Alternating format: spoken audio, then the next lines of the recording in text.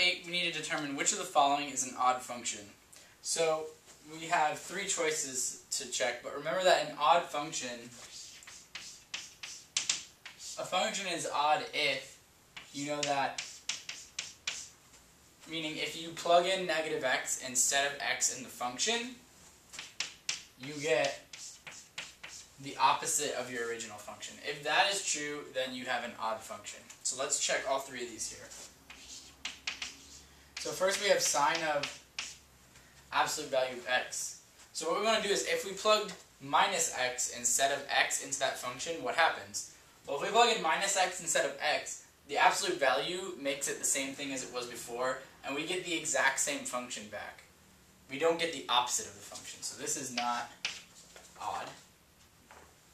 Next we have x squared times absolute value of x.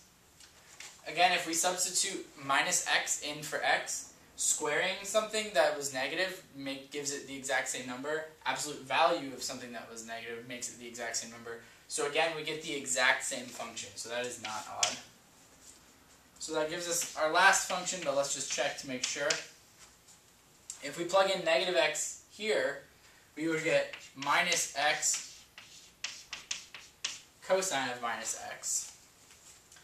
But remember that cosine is an even function, so cosine of minus x is the same thing as cosine of x. So this is equal to minus x cosine of x. In other words, the exact opposite of what we started with. So that is our odd function there, which is answer choice C.